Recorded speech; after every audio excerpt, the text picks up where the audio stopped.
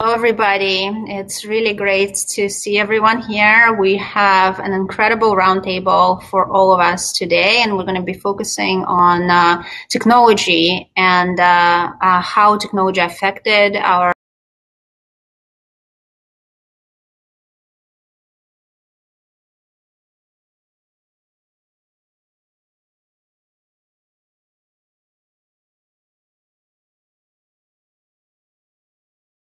exciting times as we are approaching the time where a lot of people are now able to get the vaccines, and a lot of organizations are beginning to bring people back into the office, which actually spells another big change, another big motivator in this world. And again, something new for us all to experience, these hybrid workplaces, people working much more all over the world, but also working in person. So a lot of change happening on that front as well. With that, I want to introduce our panel, who are a blend of experts across computer science and digital expertise and life sciences.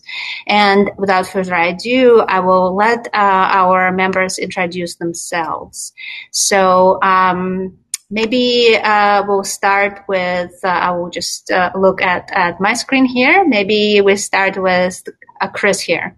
Chris, wait. Sure. Thank you. I have spent 30 years in the life sciences biopharma sector, mostly on the operating side. And now I run an accelerator or company incubator seed fund supporting early stage life science companies, entrepreneurs, scientific founders.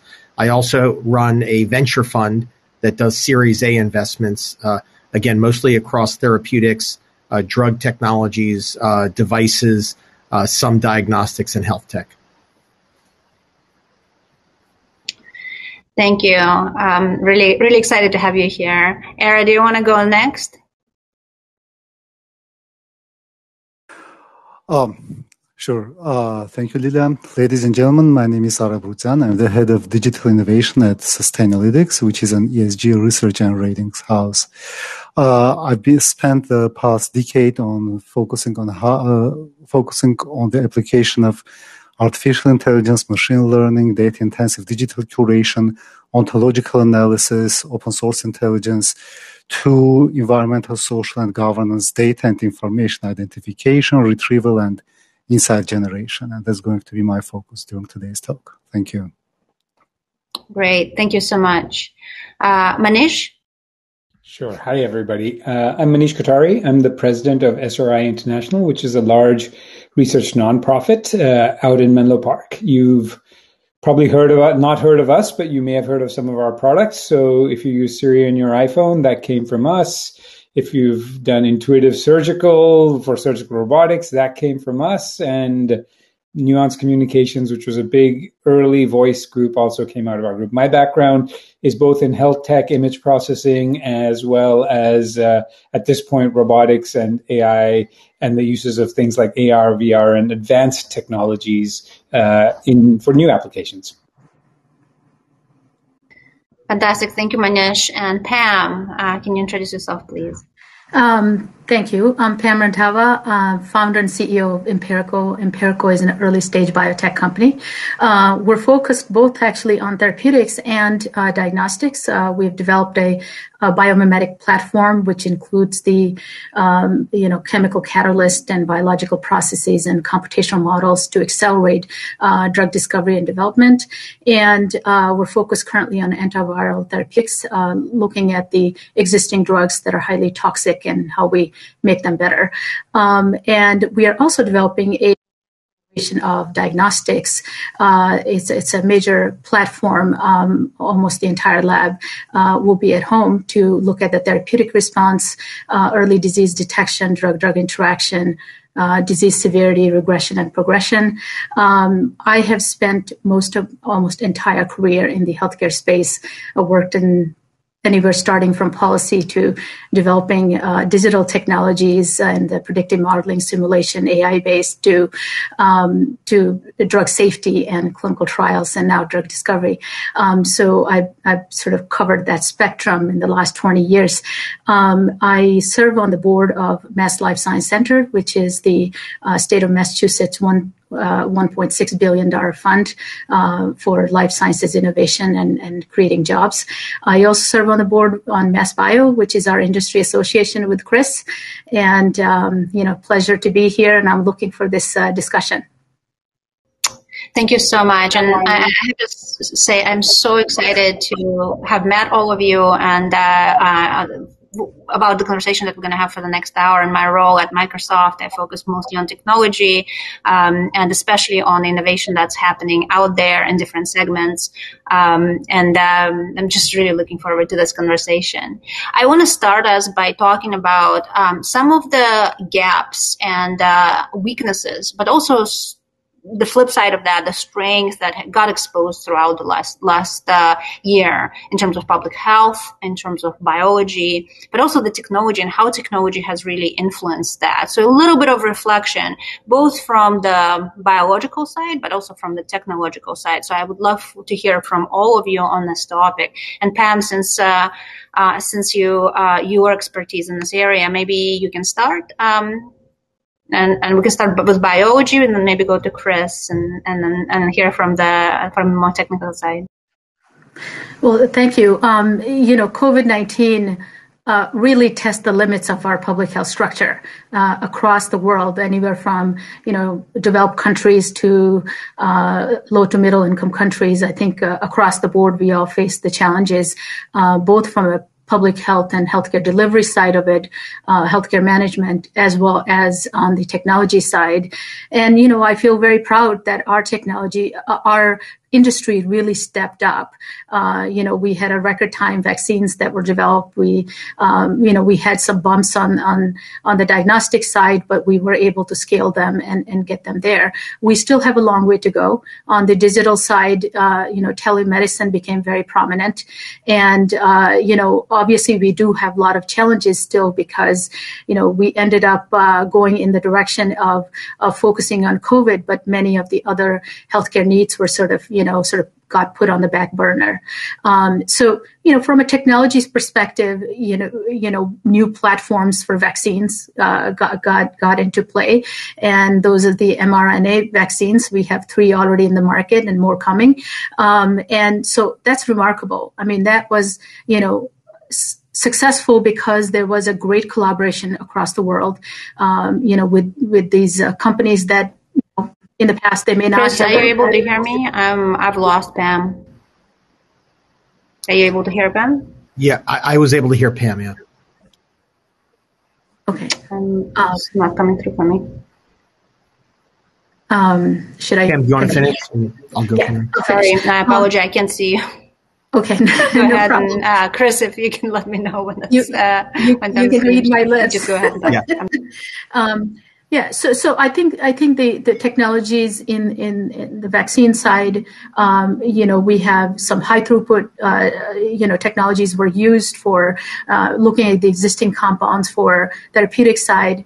And then on the diagnostic side, we've been, looking at all different types of technologies. PCR was long gone, but, on the CRISPR side, CRISPR-Cas13 has been also been used for point of care devices, point of care testing, and which has more advantage over, the cost and the usability and so forth. So I think that from, vaccines to therapeutics to digital health, there has been innovation all across. Yes, I'll go next. I think Pam covered it well in that if you look at it from a vaccine and therapeutic standpoint, I think the industry gets good marks. On the vaccine particularly, we had some therapeutics also that were advanced quickly through development. Some antibodies, remdesivir, oral small molecule. I think if you look back, though, on how we managed COVID in the United States, it really exposed, some unpreparedness and the policy kind of had to, be accelerated before the data was really there to understand, how the diagnostics were rolling out.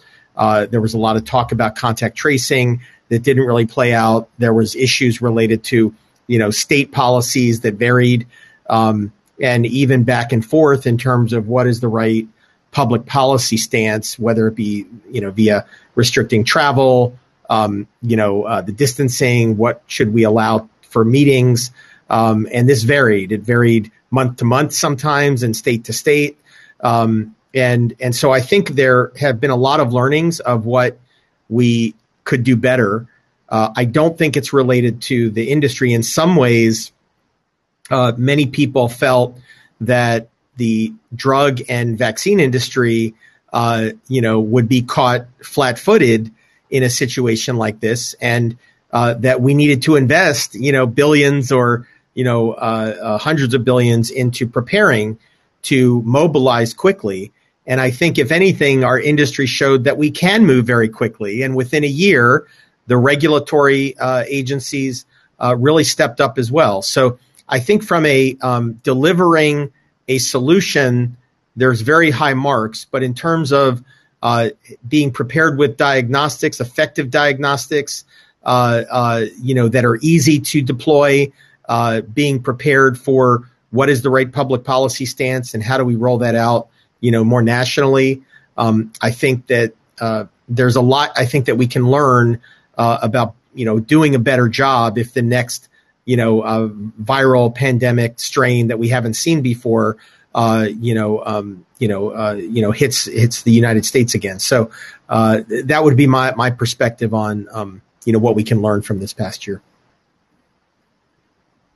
Thank you so much, Chris. And I think you're right. The where we are struggling is actually in logistics and synchronization and being able to get through delivery of these vaccines. Especially now, we're seeing that quite a bit. But even when we were originally spinning up testing, I have to apologize. I don't see some of you at this point. So, Chris, if you may need to help me MC, because I see you just fine. So I was hoping that we can go to Arik next and talk a little bit more about how the technology supported that, because the digital act has enabled a lot of biosciences, but also huge changes happened last year in terms of accelerating technical development as well. So, Arik, over to you.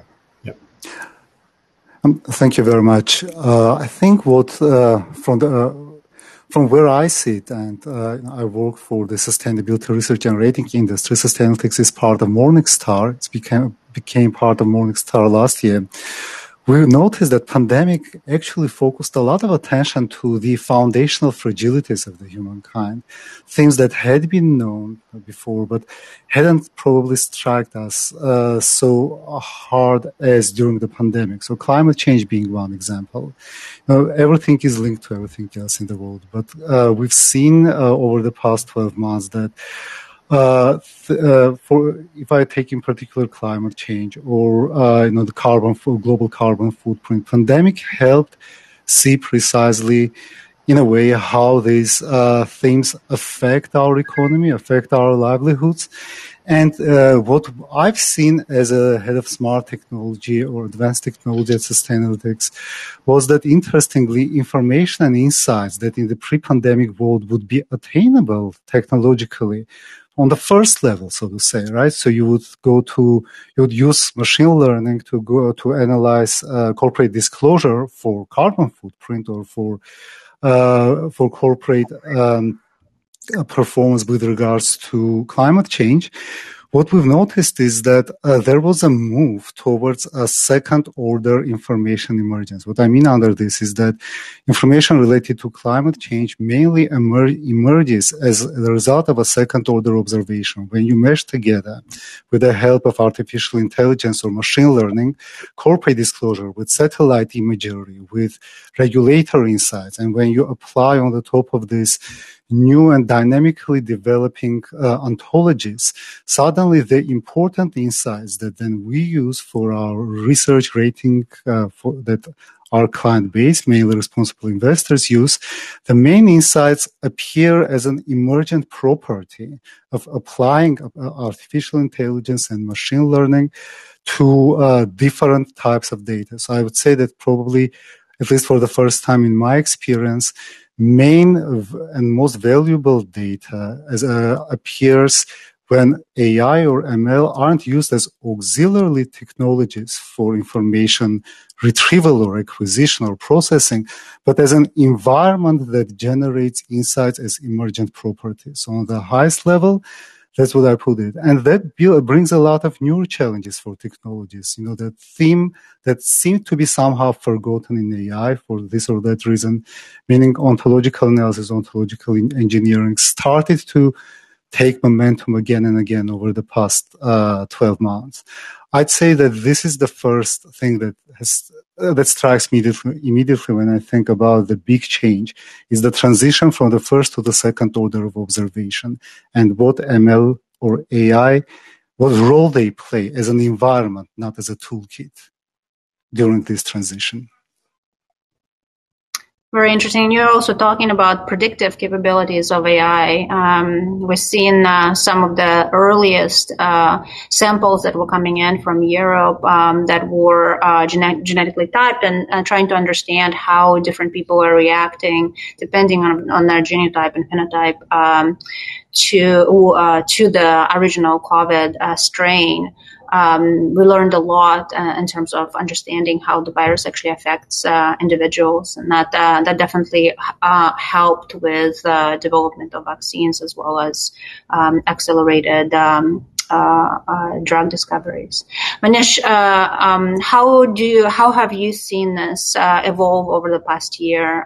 What are some insights that you can share with us? Sure. So it's definitely been an extraordinary last 12, 15 months. And I would say that one of the things that really became interesting is how we realized the fragility on the plumbing side, if you will, to adopt these new technologies. I mean, the simplest examples being, do we have enough broadband everywhere so students who can't go in can work off of a video feed? And the answer we found out is we don't. There was huge swaths of this country which did not have that access. So, in a way, of course it was a huge negative, but thinking into the future and thinking about this, is two things have happened. One is there was a recognition early during this crisis that sort of plumbing needs to be augmented and strengthened. And I think it is actually happening now. I mean, it would have been great if it happened 12 months ago, but it is happening now. And that is actually a pretty significant long-term change not in this country and in the world. I think the second change is a behavioral change, which I can tell you, I mean, in medicine, even for all of the technological advancements that there's a lot of resistance amongst the operators of day-to-day medicine on adopting new technologies. And there's a lot of resistance, often with good reason, to be clear. Often they will look at the new technology and say, this doesn't help us. It doesn't completely understand the nuances of what we do. But this last 12 months has really opened their eyes to the fact that we do need to adopt new technology on a relatively quick basis in certain circumstances. And that is a behavior change that shouldn't be underestimated. I think that we're going to see far more rapid adoption of new techniques and technologies in healthcare and other places, but let's just use healthcare as a space. We will see a lot more adoption in all of these areas faster because people are more open to it now than they were even 12 or 15 months ago. Yeah, I really reflect on what you're saying, and maybe you can expand a little bit on how you're seeing this evolving this year, especially as people starting to travel, they're starting to come back to the office. At the same time, others are going to remain in homes. And as we kind of close the last year and start on this next phase of the journey, are you seeing particular technologies emerge that are going to be helpful here? Yeah, I mean, let's use an example from healthcare, right? So, let's start with a shocking fact, right? So how many times is a surgeon tested after they finish their residency? And the simple answer is exactly 0 times. They are never tested for, yet they're taking on new implants and new techniques to adopt. What they used to do is once a year, go to a cadaver lab with everybody else, do the training under supervision with somebody who was knowledgeable. And I've done this early in my career as well, being that person. And then you go back out, and 6 months later, you may have your first case.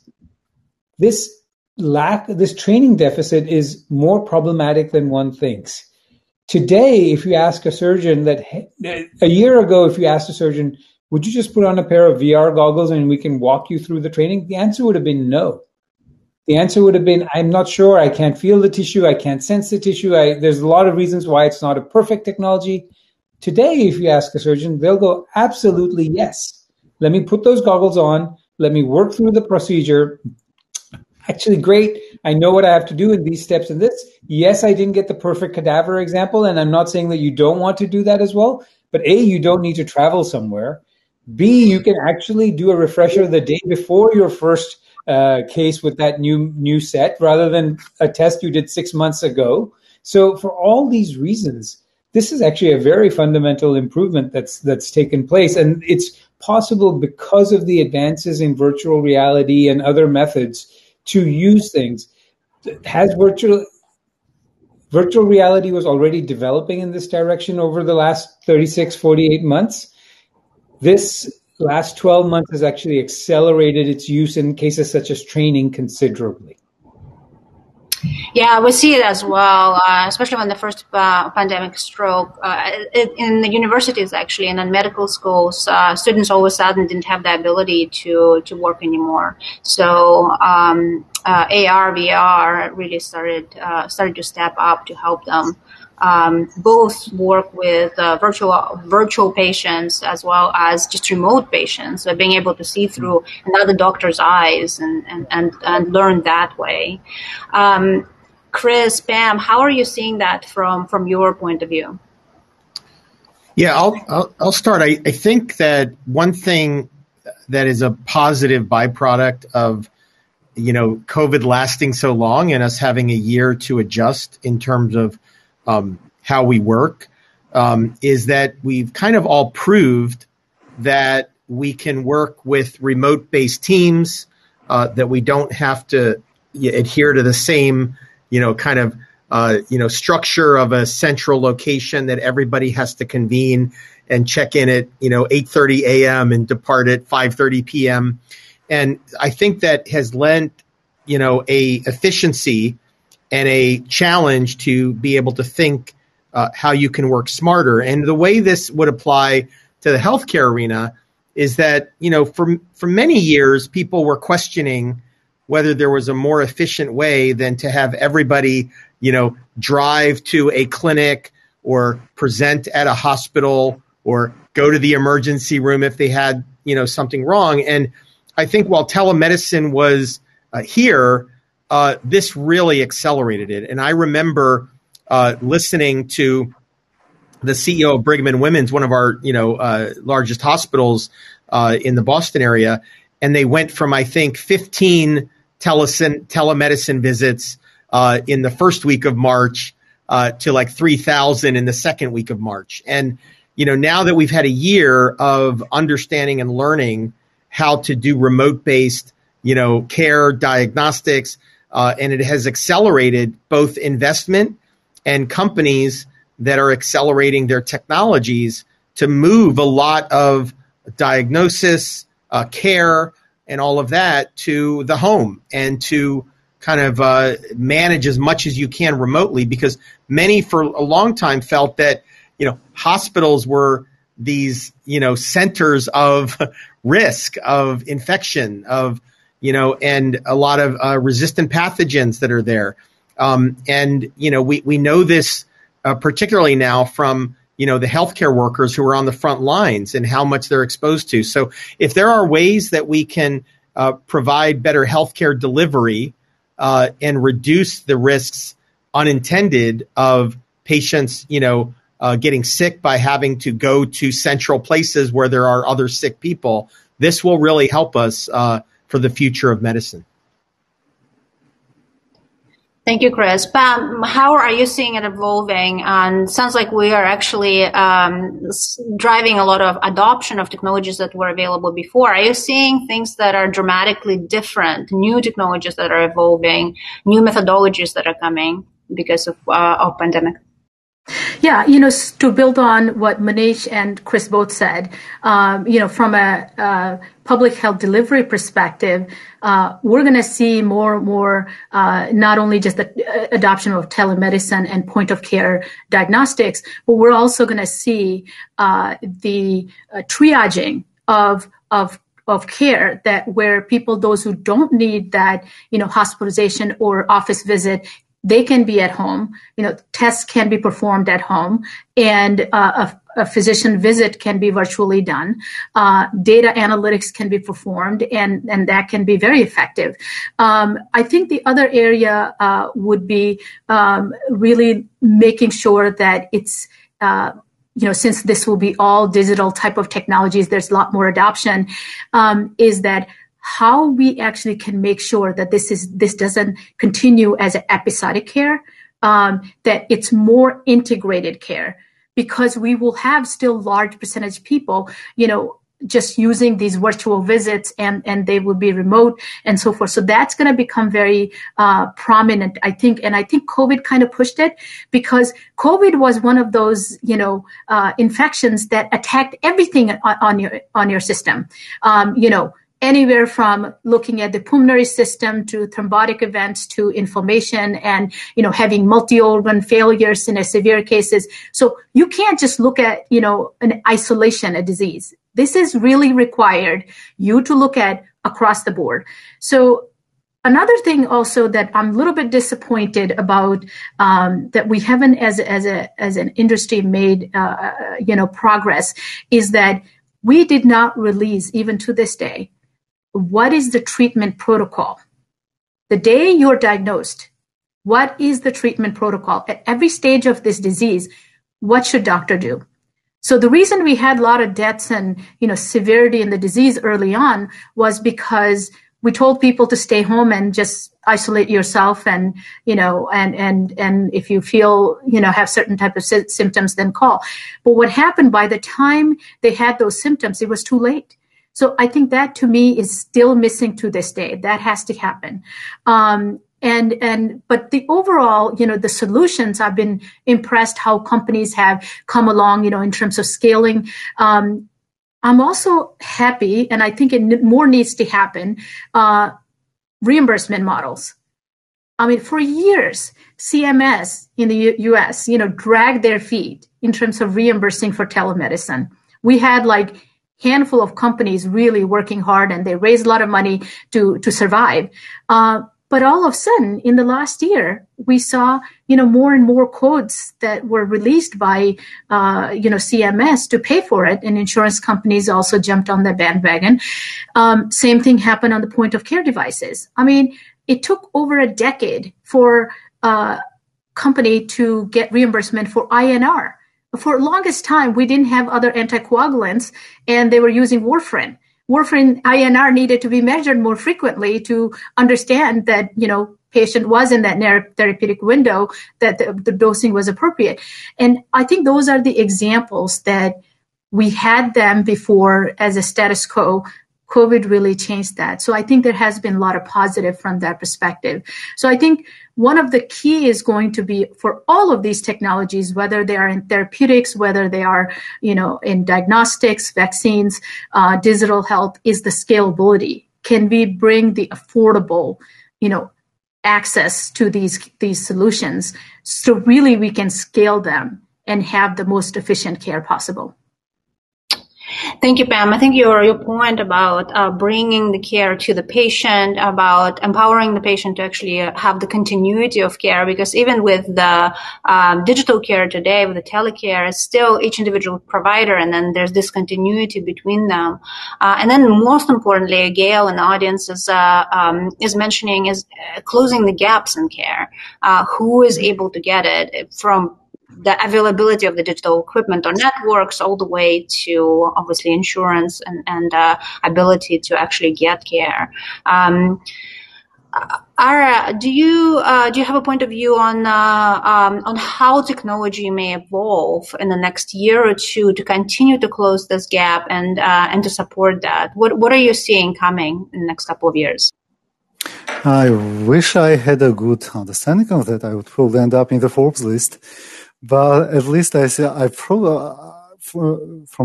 the perspective of the business that I'm in, sustainability analysis, what we've seen and the big trend that we've been seeing technology-wise is, smart technology, AI, machine learning, natural language generation has really become ubiquitous over the past year or something. Somebody once said that the moment you can put your finger at it, it's not AI anymore. And we've seen that happening again and again. I think that the knowledge acquisition and knowledge business in itself has gone through a period of commodification of smart technology, and that has posed a big challenge. And if it's a challenge for us, I'm certain it's a challenge for the intersection of health and technology. And this challenge is the following: societal biases and our individual biases are frozen in a way in technology through whatever, let's say, training sets, through the way technology is being built. And with AI especially, once you've built it without thinking about the biases, without thinking what kind of ideologies or what kind of, I'm using this term neutrally, are frozen into this technology, it's very hard to reverse engineer that. So one thing that I'm very conscious of, and my team and my colleagues have been thinking a lot about, is how to embed ethics into AI, or how to approach. The former Ontario Privacy Commissioner Anne Cavoukian called it AI ethics by design. So she came up with some principles.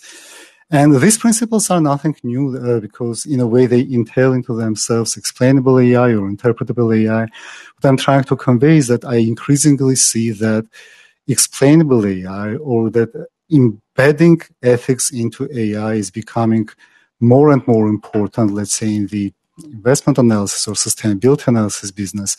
I can only imagine how much more important it is relatively in healthcare. And principles like transparency and accountability of algorithms, or ensuring that ethical principles apply to the treatment of personal data, or algorithmic oversight and responsibility to be assured, for example, data protection, documentation to facilitate ethical design, and symmetry of artificial intelligence modules. I think these are not nice to haves anymore. These are musts. And if any business that deals with data that touch people, and any business by definition does, if they don't do that today, they will be paying a price in 2 to 3 years' time. So to wrap it up, Lila, I'm not sure where technology goes, but I'm sure that if it doesn't go down the path of embedding ethical considerations into smart technology, into advanced technology, those businesses are going to be paying high operational, transactional, or societal fee for that.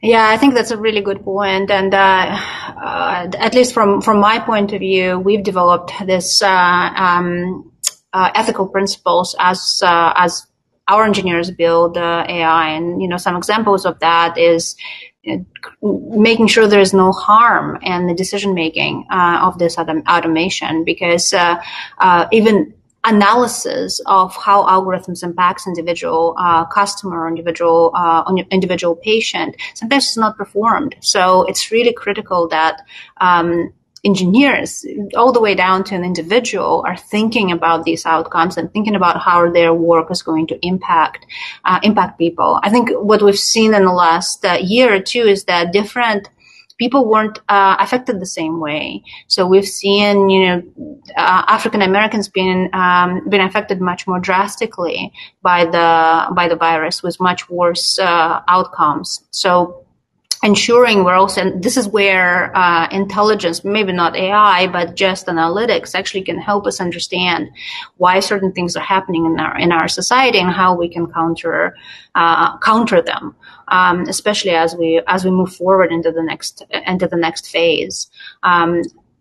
I just want to open this up a little bit for discussion for people to speak up how you're thinking about transforming both technology and healthcare to become more equitable, to catch this ethical issues, and then to move it into the right direction.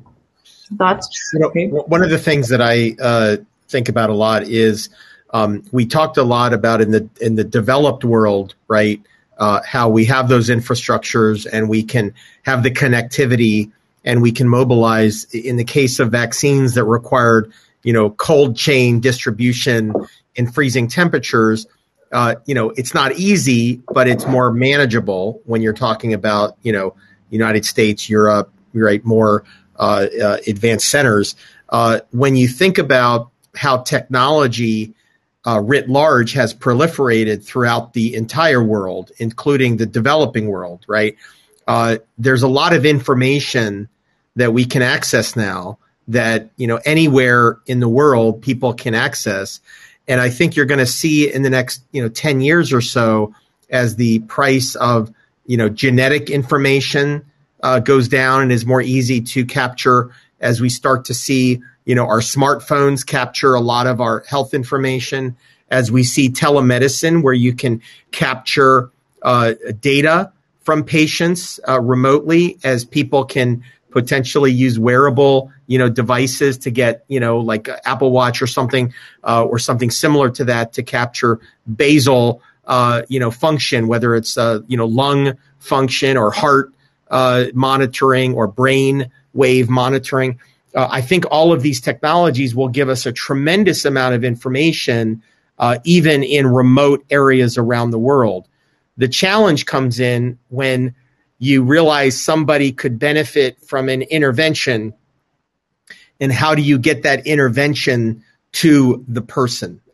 And I think that's where, even the Gates Foundation had, put a whole separate effort into building infrastructure, right? Even in Africa, just administering tuberculosis regimens, right, is not easy. And so I think where we really need to focus our energy and attention, and some people have brought up the idea of drones, the advent of being able to deliver things, to remote areas more easily, through drone technology as an example. So I think it's marrying what is going to be easier to gather around the world is information on patients that could benefit from an intervention.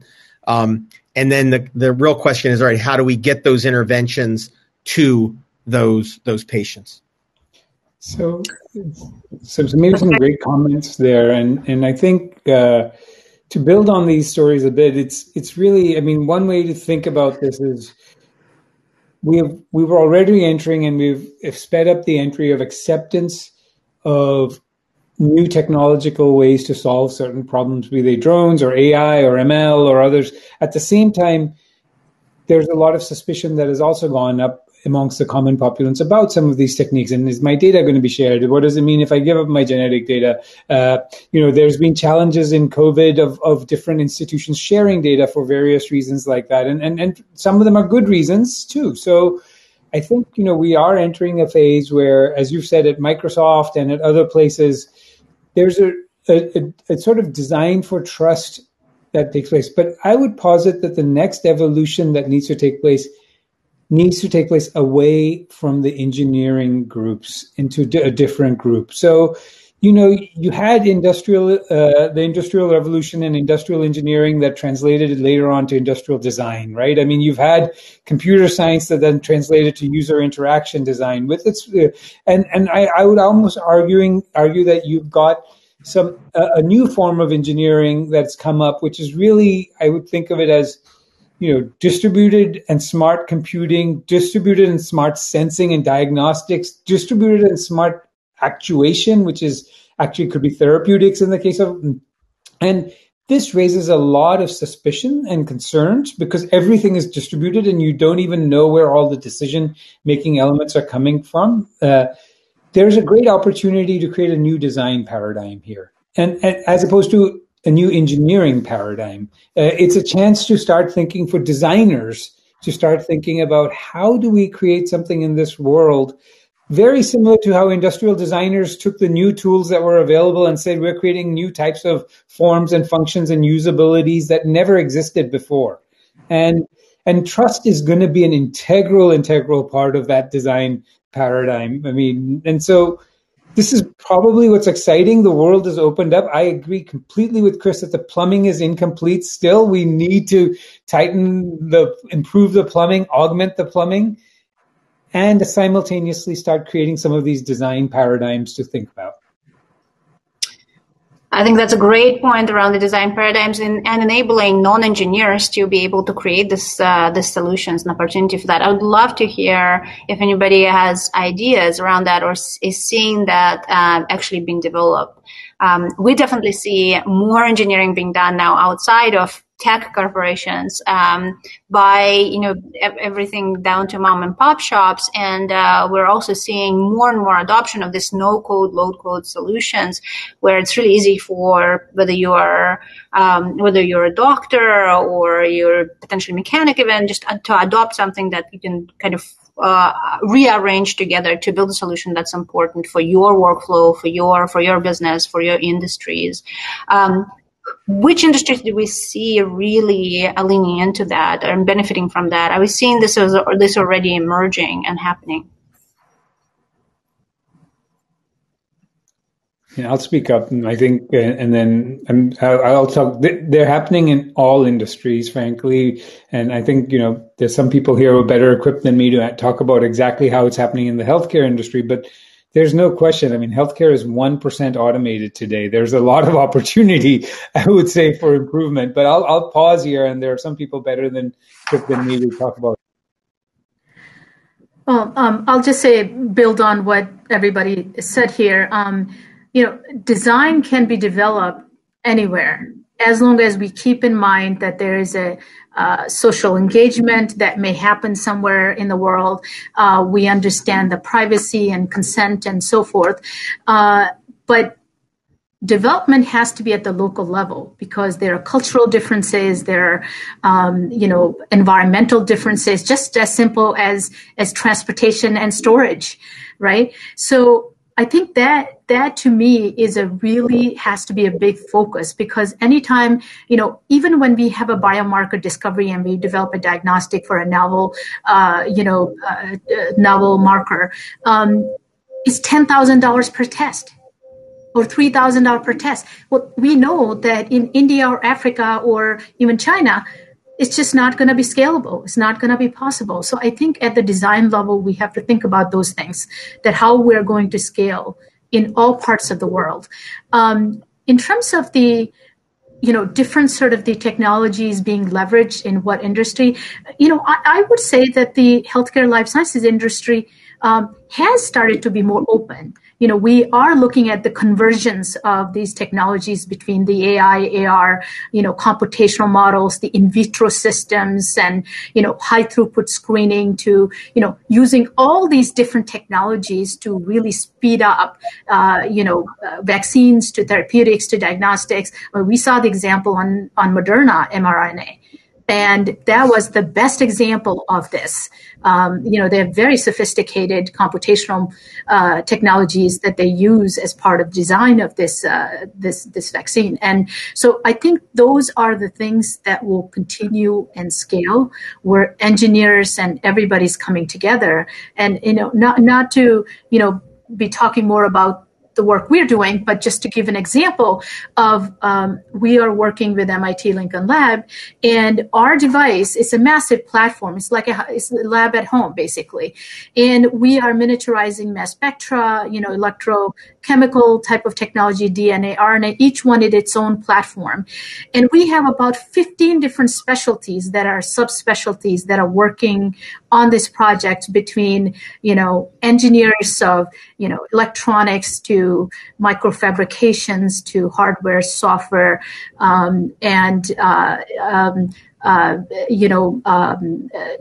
different types of materials, nanomaterials, chemistry, analytical chemistry, biology, all different disciplines of chemistry and biology. So it's all coming together.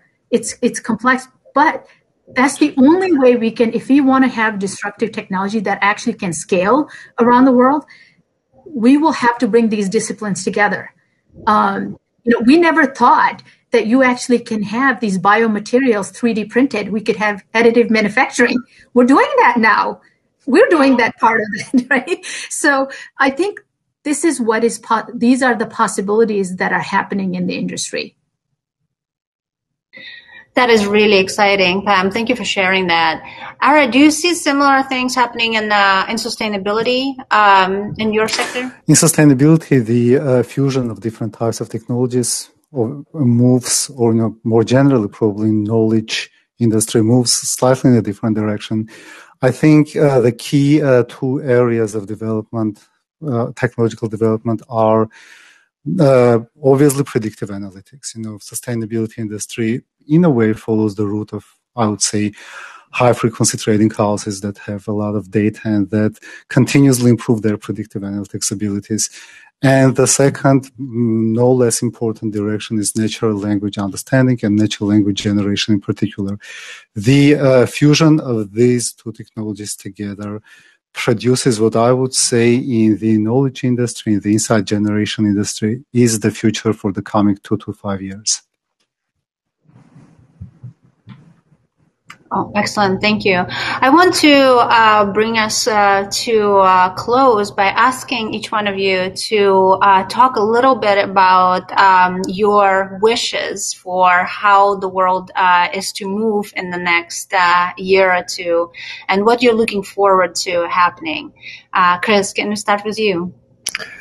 Sure. I was part of a panel a couple weeks ago where there was this concept of a bioforce, right? We have a space force now in the United States and Air Force, and the idea that what we learned from the COVID experience is that we really need to have these various expert disciplines to work in concert together. And so if you just think about all of the different expert areas that for the most part were working in their lane on their specific area of expertise. So if you think about, the people who develop diagnostics, right? Or if you think about, the sector that develops vaccines, or you think about, the CDC and looking at public health, or the epidemiologists, or the FDA regulators, right? Or, you think about the drug developers or the vaccine developers, and you think about the,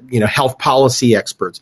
And all of these people were trying to do the best they could, but there wasn't a really formal integrated way to bring all of these different experts at the table so they could really discuss these trade-offs and how do we come together to optimize, systematically, right, to address a problem. And I think we need to have more of, we don't have a lot of polymaths, right? People who are expert across a number of areas of discipline. And so I think we need to start to bring those experts together and kind of force those trade-offs to occur with the experts. And that's something I hope we will do a better job with, over the next 10 years. That's a great point. Arik, do you want to go next? Yes, sure. Thank you.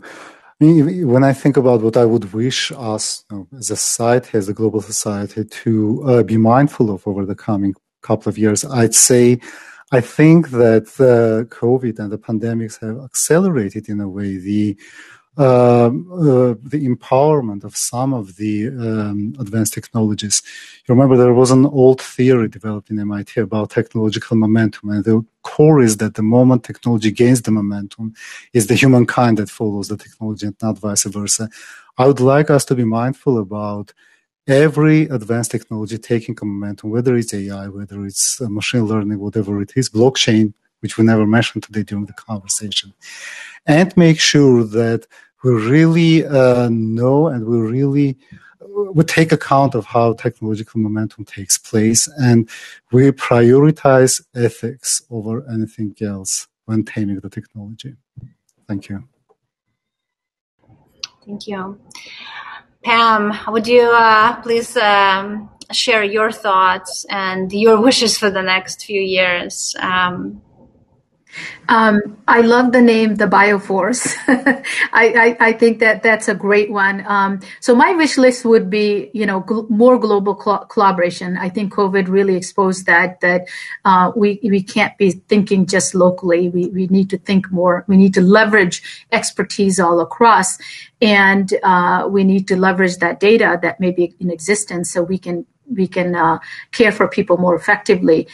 But one of the other things that, sort of lacked in investment in solutions and so forth was more preventive and integrated care. I think that's where we need to move in order to really have the better clinical outcomes for patients. And in addition to that is the interoperability of different systems. We've got so many disparate systems, they don't talk to each other. And that was very clear, during COVID, not being able to provide that effective care that was possible. So I think that interoperability across different systems would also be very helpful. Thank you so much, Pam. And it's actually enlightening to hear you speak about, most importantly, thinking across disciplines, thinking across continents and countries and boundaries, thinking about time and in terms of health, thinking towards ethical outcomes in both technology and as much as we do in life sciences. Thank you so much for this panel. It was really enlightening and really great to see you all. And thank you for our audience. Thanks, Lila, for moderation. Thank you. Yeah. Thank you so much. Thanks. Lila.